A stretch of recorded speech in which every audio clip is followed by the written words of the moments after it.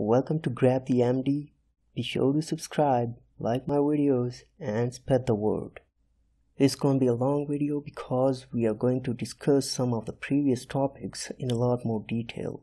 Let's dive in and see the things that change cardiac output, either increase or decrease it. We have stroke volume, afterload, preload, contractility, and myocardial oxygen demand. We know cardiac output equals stroke volume multiplied by heart rate. So first off, we look at stroke volume. Stroke volume is the amount of blood pumped out in a single heartbeat, right? Let's see how we can increase stroke volume. One way to do this is by increasing force of contraction. A fancy word for that is contractility. Doing so, we get more blood out of the heart with each beat. So stroke volume increases and cardiac output goes up. We see that during exercise and anxiety, both of which activate sympathetic system. Another way to increase stroke volume is by increasing preload, which really means we are having more blood coming into the heart. As a result, we pump out more blood. Stroke volume goes up and so does cardiac output. This is seen in early pregnancy or giving someone normal saline, both of which result in increased plasma volume. Third way we can get more blood out is by reducing the afterload, which means less resistance. Heart has easier time pumping out more blood. More blood out means increased stroke volume and cardiac output. We can decrease afterload by dilating the arteries using a drug such as hydralazine.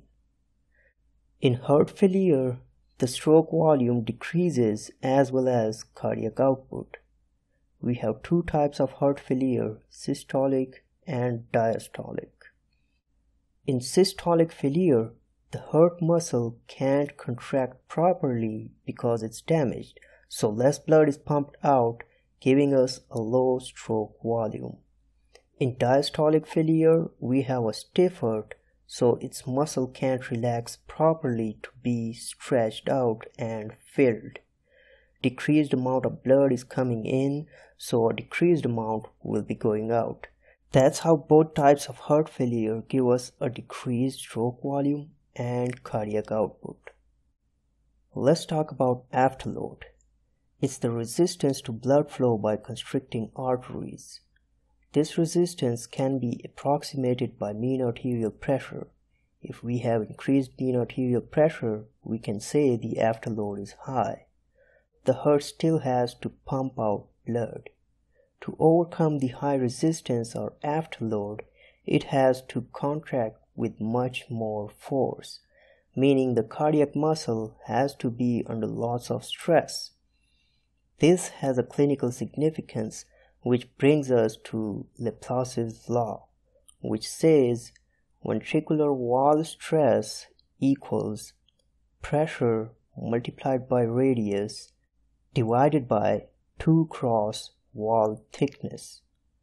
We can ignore radius for now. As per equation, if we have high pressure, for example hypertension, ventricular wall will have lots of stress all the time. So the heart increases the thickness of its muscle to try to reduce the stress because the heart doesn't like stress.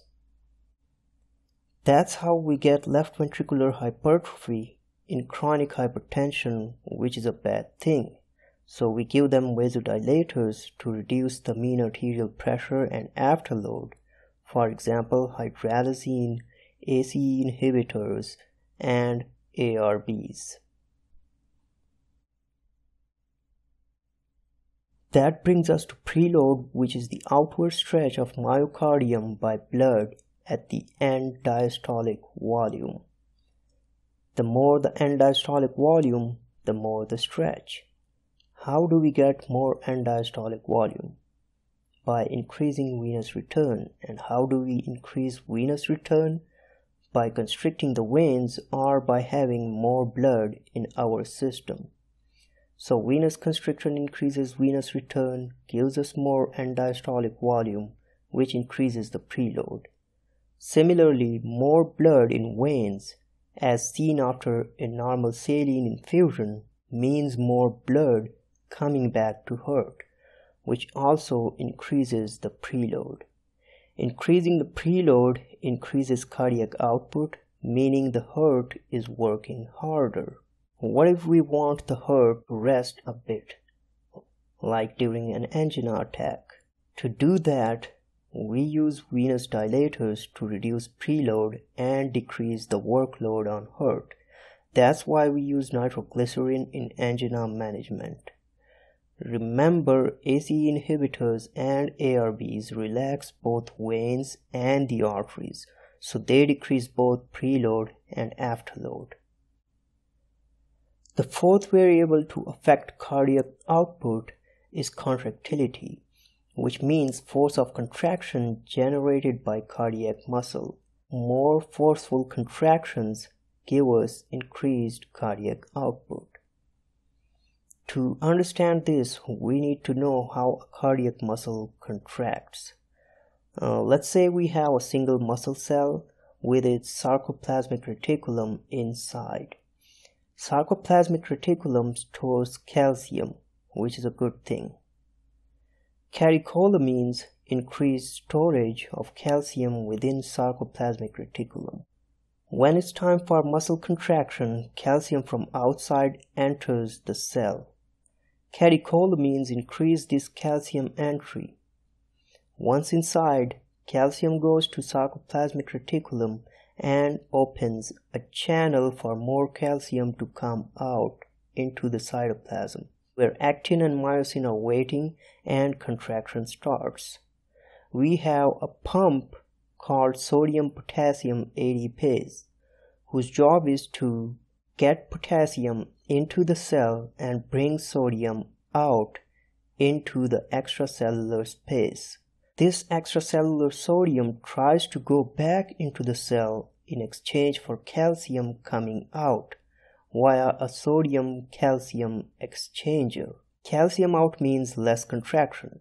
Catecholamines try to reduce this extracellular sodium so calcium stays in. So catecholamines such as epinephrine increase intracellular calcium and reduce extracellular exchange of calcium. The net effect, more calcium inside, increased contractility, and so increased cardiac output. The second drug that increases contractility is digoxin. It does so by blocking the sodium-potassium pump. No sodium out, no exchange with calcium. Calcium stays inside to be used in contraction. That's why digoxin is used in heart failure to improve pumping. There are things that decrease contractility, but keep in mind that catecholamines do all the things we discussed earlier by activating beta-1 receptors on heart. So if we use beta-1 blockers, beta-1 activity, levels of cyclic AMP, and contractility will go down. Remember, beta-1 receptors work by generating cyclic AMP. If beta-1 goes down, cyclic AMP levels also go down. In systolic heart failure, cardiac muscle can't contract, so the contraction force is weak. Acidosis reduces contractility, such as ischemia, where oxygen is present in the blood but not going to tissues. So the affected tissue survives by activating anaerobic glycolysis, which gives us lots of hydrogen. Hydrogen competes with calcium for cell entry. So less calcium is present inside the cell for contraction, and we get a weaker force of contraction. Hypoxia, which is decreased oxygen in the blood, also works similarly. Non-dihydropyridine calcium channel blockers, verapamil and diltiazem, block cytoplasmic calcium channels. Less calcium going in results in decreased contractility. I'm talking about this channel here. The last variable to affect contractility is myocardial oxygen demand, which is how much oxygen is needed by the heart to work. More work means more oxygen needed. For example, increased contractility means more work. Increased afterload means more resistance for the heart to work against, and hence more work.